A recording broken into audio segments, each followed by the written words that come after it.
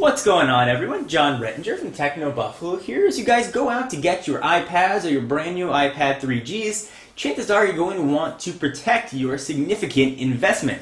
You may have seen the Apple case and figure it's made by Apple. They know their device. Chances are they know the best way to protect it. Well, if like me you assumed that, you would be very, very incorrect. This $40 investment offers very little in the way of protection, but it does offer a bit of utility.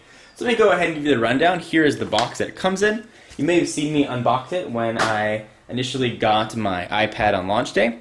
So here's the case. It's made of almost a rubber-feeling microfiber material. It's got the Apple logo on top. It's got a crease on the side, which I'll show you why that is there in a minute.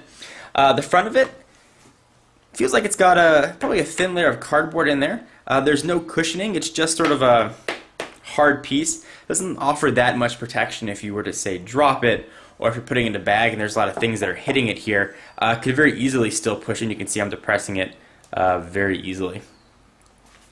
It's got a bit of a flap, and I'll show you why in a minute. On the back, there really is nothing. It's just sort of that material and a stand, which I will demonstrate the purpose of that. The back really offers nothing. A pencil or anything that's relatively sharp could very easily pierce that. And again, if it was in a bag and you had books sort of hitting up against it, this would offer no protection for the back of your device. So here's how the official iPad case works. I'm going to go ahead and take my iPad and slide it right in. It goes in pretty easily. It can be a bit harder to get out though. Go ahead and just push it right on in. Take this flap that we just saw, push it right in to protect the side of the device since there are no buttons there.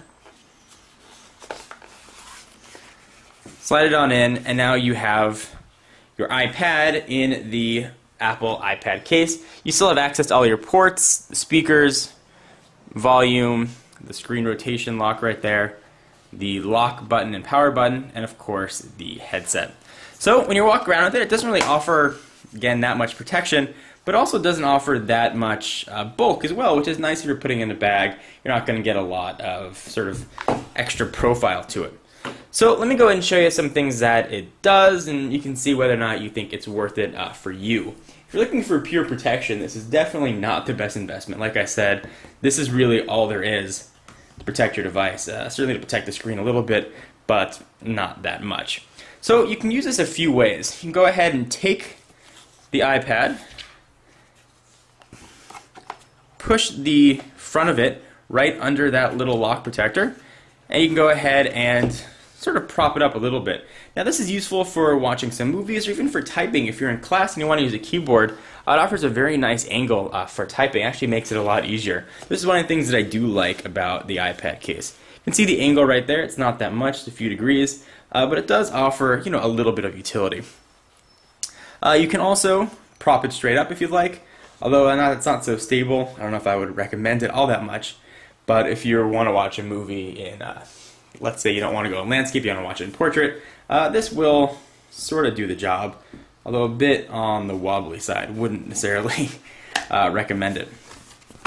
So overall, if you're looking for something that'll help prop the case and you want sort of the official Apple thing, this is your only option. However, you can take your $40 and wrap your iPad in some bubble wrap and it'll be much better protected, and you'll save some money because this really does nothing in the way of protection. It looks nice, it doesn't offer that much bulk, but that is really about the extent of it. I think you're much better off looking elsewhere for iPad cases, most of which offer the same sort of functionality of the propping up of the screen that you can use really with any of them. So guys, hope you enjoyed this quick overview of the iPad case, and hopefully I saved you $40, where unfortunately I went and wasted mine. Anyway, I'm John Rettinger from Techno Buffalo, and I'll see you in the next video. Bye-bye.